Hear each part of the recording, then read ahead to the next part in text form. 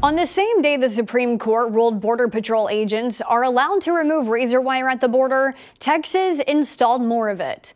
A large majority of the razor wire has been installed at Shelby Park in Eagle Pass, Texas, a place the Texas National Guard currently has taken over and won't allow federal agents entry. Therefore, they can't reach the razor wire to cut it down. This battle over the border is intensifying quickly between Texas and the federal government. Right now, the case over whether agents can or cannot remove razor wire is in the Fifth Circuit Court of Appeals.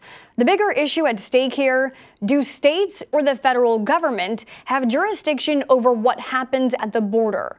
Arguments will be heard next month.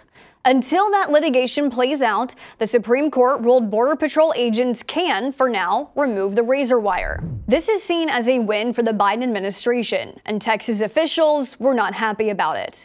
The ruling has escalated already tense rhetoric over the border crisis.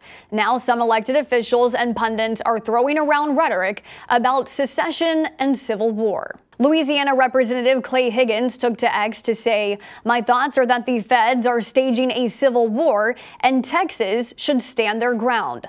Texas Congressman Chip Roy posted, "This opinion is unconscionable and Texas should ignore it."